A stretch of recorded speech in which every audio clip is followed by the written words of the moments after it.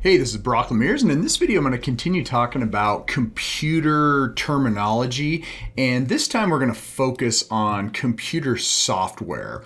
So we've talked about how a computer is a collection of hardware and software that work together to perform a task. And the computer hardware, it consists of all the circuitry that is designed to execute a set of instructions, and the instructions are specific to that particular computer. Software is the act of taking the instruction codes and putting them in a particular sequence so that when executed, they perform a more complicated task. And the act of putting those instructions in sequence and designing them to repeat or jump over other instructions is called the program development or software development. So if you look at computers, there's kind of two approaches to building a computer. One is where you build the CPU or control unit to have a lot of different instructions. So hundreds of instructions, and each of them can perform like a very complicated task. So you almost have like one instruction for everything you could ever imagine. That's called a complex instruction set computer, or CISC. So it's a large number of instructions. And the alternative to that is called a RISC computer, which is called a reduced instruction set computer. And so that would just have like a handful of instructions. So if you look at like the way that would be implemented within this fetch, decode, execute state diagram, is you still fetch just like always, you still decode just like always. It's just that the number of paths that are implemented for each instruction down here changes. So in a reduced instruction set computer, a RISC, you would have fewer paths for each instruction. And then in a CISC, you'd have a lot of different paths. And the idea is that in a RISC, the approach is basically that the control unit circuitry is going to be overall smaller. And smaller circuits in digital systems tend to run faster because they have less capacitance, there's less distance for the signals to travel, and you can clock them at a faster rate. So the idea is that you implement a smaller number of instructions, but you run them quicker, and you can perform the same amount of information. A CISC takes the approach that you're basically just you can have circuitry that runs slower, but it doesn't matter because each instruction is so powerful that it can outperform a RISC. So those are the two terms that you hear when you talk about like instruction sets of a particular computer. Okay, so if you look at types of instructions, regardless of RISC or CISC, there's basically classes of instructions, and there's three general classes. So you are going to have instructions that are called data movement instructions. And these are just instructions that move information back and forth between the memory system and the I/O to registers in the CPU. So if you bring information from the memory system into a register, we tend to call that a load or a move. And if you move information from a register out into the memory system, we tend to call that a store or another move. And this is a very common thing because you can think about you're bringing in information, you're manipulating it and sending it out. So there's instructions that handle just moving it back and forth between memory. Okay, the other class of instructions is called data manipulation instructions. And these are instructions that use the ALU. So this is where you bring information into the CPU registers using a data movement instruction, and then you're going to manipulate it. So you're either going to add the numbers together, you're going to subtract them, you're going to shift them, you're going to perform a logic operation. But that instruction is implemented with logic that sits in the ALU. Okay, so the circuitry to do the actual operation has to already reside in here. So when you design an instruction, you have to also put the corresponding circuitry in the ALU. And so when you pull open a computer data sheet, it'll tell you what instructions are actually in the ALU or what are used to do data manipulation. And then you have the third class, which is called program flow instructions. And this is where, we talked about a program being a sequence of instruction that sits in program memory. And that's true. The trick though is that you're going to execute these one by one, and at some point you're going to just keep going. So the program counter is going to be incrementing through program memory, pointing to the next instruction, pointing to the next instruction. And you just keep going out the end of the memory space and the computer will crash. So you need ways to take the program counter and at least at a minimum move it back up to the beginning of the program so that you could loop forever. And you could also use these program flow instructions to essentially you're incrementing sequentially and then all of a sudden you jump over a set of instructions and then you might jump back and then you might jump way forward.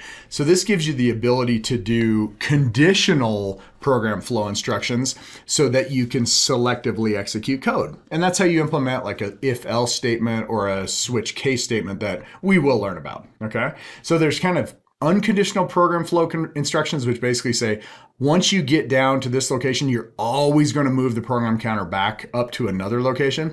And then conditional is where you say, I will only move the program counter somewhere else if a condition's true. Now you might say, how do I know what conditions I can look at? That right there is over in the status register. So your carry flags, your negative flags, zero flags, and your two's complement flags can be looked at. And you say, if there was a carry, go ahead and move the program counter way down here. So that's the third class of instructions. Okay, when you look at an instruction code or an instruction, it is made up of two fields. The first is called an opcode, and you can have like something that's a move instruction, but it has to be assigned a unique binary code. So the code that it's given is called an opcode, which stands for an operation code. And these are, binary codes that you can look up. However, when you reference an instruction, you typically want to use some sort of name. And so we use the term mnemonic to be a descriptive name of the opcode. So instead of saying, I want to run instruction hex AA, you would say, I want to run instruction add register 0 to register 1. And so you'd have like add R0, R1. So it's a mnemonic. And you can actually program at the mnemonic level. So if you sit there and you basically just open a text editor and you start typing in the mnemonics of instructions, you can essentially program it in what we call assembly. Assembly is a technique to program a computer at a very low level. You are essentially programming at the instruction level, but you're using the mnemonics of the instructions instead of the actual binary codes. You could actually program a computer by writing down the binary codes that go into program memory. That would be called programming a computer in binary. If you instead use the mnemonics, and you would be programming in assembly. So in order to take assembly language, which is basically the mnemonics for each instruction, and convert it into the binary codes, there's a tool called an assembler. So that basically just translates the mnemonic for each instruction into its corresponding binary code to go into program memory. Okay, some instructions require additional information beyond the opcode, and we call that the operand. So for example, if you were going to say, I want to move information from register 0 out to an address in memory. Well, the memory address is kind of a variable within the instruction. So that is something that's not hard-coded into the opcode. That's something you provide as additional information along with the instruction. And we call that the operand. And so a lot of times it's addresses, a lot of times it's telling which registers are going to be used in the operation, but it's anything that's supplemental to the actual opcode itself. Okay, so here's like an example of what an instruction might look like in assembly. So let's say you had a mnemonic to move information, and you said it's going to move it from the source to a destination. So the source could be a register, the destination could be a register, the source could be an address in memory, the destination could be an output port. But this is a type of syntax you would see at an assembly level program. This is the mnemonic, and that will be translated directly into an opcode. And these are the operands, and these are additional information that are needed by the instruction. Here's an example of this move would be a data manipulation instruction. A data movement instruction. This would be an example of a data manipulation instruction. You're going to add two numbers, and you're going to take the source, add it to the destination, and then usually the instruction will tell you where the result's going to go. Okay, so it might go into the destination. So you take source plus destination, put the sum in the destination, and they tell you this in the data sheets, and they use kind of a higher level description of it. So they don't talk about the actual opcode for the add instruction. They just say ADD, and that's like, well, I knew that mnemonic meant add. And again, you just look this up in the datasheet. There are instructions that don't need a lot of operands. For example, you could say increment, and then you'd have a destination. The destination could be a register. It could be a piece of information in data memory. And yeah, those are the instructions that assembler. Now, the true power of programming a computer comes when you can do it at a little bit higher level. And so when you program in assembly, you're at a very low level, okay? And that's good for like microcontrollers and stuff like that, where you're controlling a motor or you're really simple. But there is a language called C, which is very powerful in that you can program a computer using a more almost like algorithmic description of what you want to happen, such as actually typing out, if this is true, then do this, else do something else. And continually repeat these instructions while this condition is true.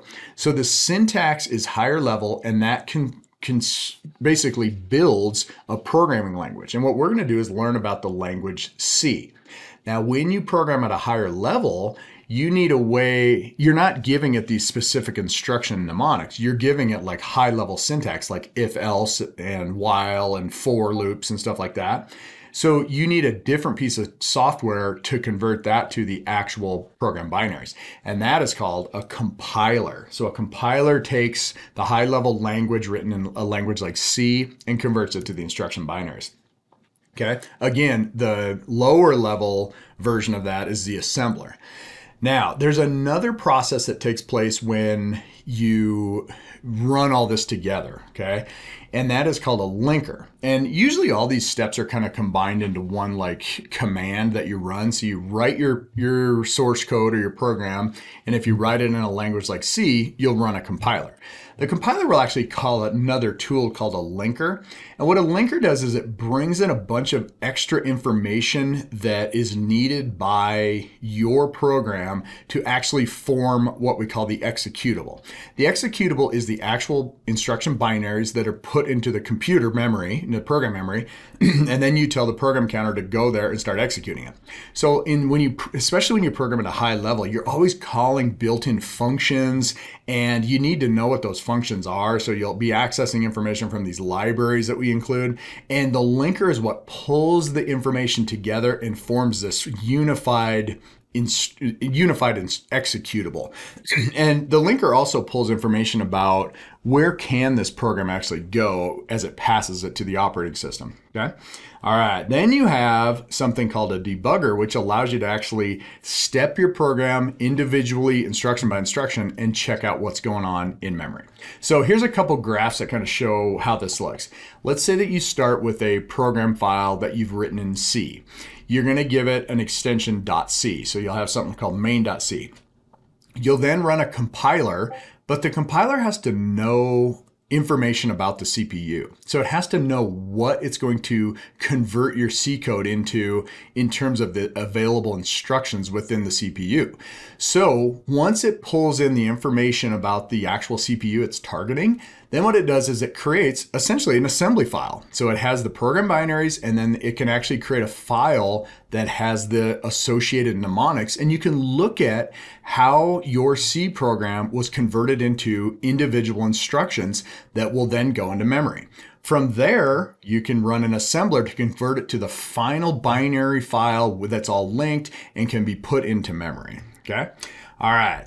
Once you get that, you have to get it down into the computer. So there's this thing called a programmer or a loader, and it downloads it into the program memory of the computer, and you're off and running.